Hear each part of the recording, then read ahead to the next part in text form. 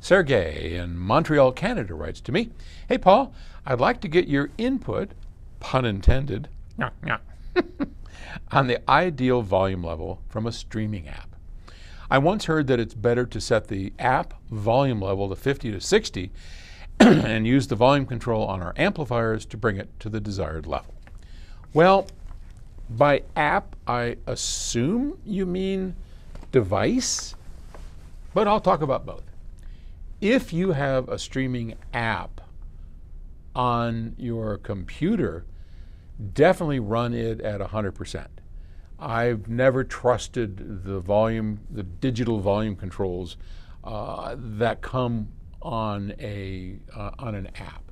So when we run like Qobuz and Roon, I never use the volume control in Roon. It's always connected so that Roon controls the volume of our equipment. So with respect to an app, if that's really what you mean, absolutely keep that at 100. Whoever told you different, don't listen to them, okay? Don't listen to them. But if by an app you meant a separate source component, like a Blue Sound or the AirLens or whatever you have, by all means, the same is true for that.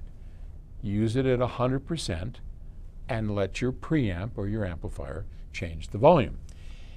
The only exceptions to that is if it's mismatched, and that's pretty rare.